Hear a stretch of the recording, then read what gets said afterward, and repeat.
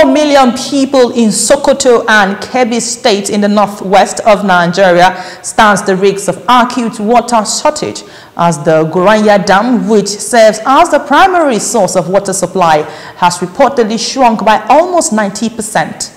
Governor Aminu Tambuwa of Sokoto State, who spoke on an inspection tour of the facility, expressed concern at the alarming level of depletion of the water holding capacity of the dam.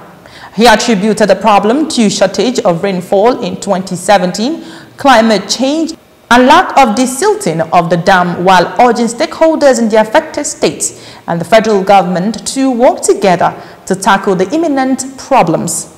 Most residents of Sokoto and Kebbi State rely on this dam for their domestic use as well as irrigation purposes.